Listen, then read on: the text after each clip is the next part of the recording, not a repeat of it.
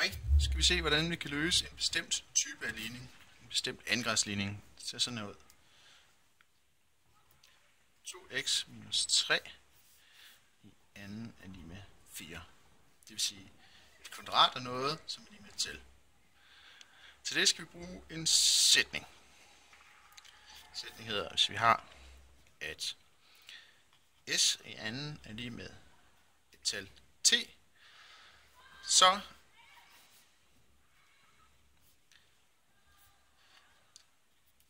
er s lige med plus eller minus kvadratroden af t. Og det er altså, hvis det her t-tallet er større end 0. Så kigger vi herover igen. Så herover har vi faktisk et kvadrat af noget, der er lige med et tal, som er større end 0. 4 er større end 0. Så hvis vi sætter s til at være lige med 2x minus 3, så kan vi se, at så har vi, at s i anden er lige med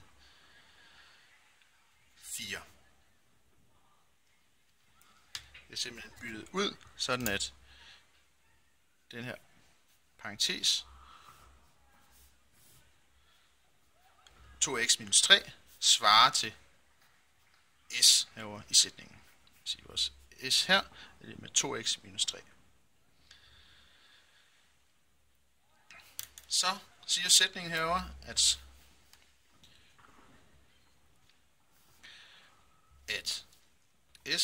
er lige med plus eller minus kvadratroden af det tal, der står på højre side. Det vil sige, at kvadratroden er 4. Det vil sige, s er lige med plus kvadratroden af 4, som er 2, eller s er lige med minus kvadratroden af 4, som er minus 2.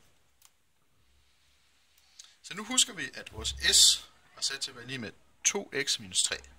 Så nu bytter vi vores s hernede ud med det s, vi havde defineret i starten. Så 2x minus 3 er lige med 2, eller 2x minus 3 er lige med minus 2. Og når vi løser den ligning, så får vi 2x er lige med 5, eller 2x er lige med 1. Det vil sige, x er lige med 5 halve, eller x er lige med en halv.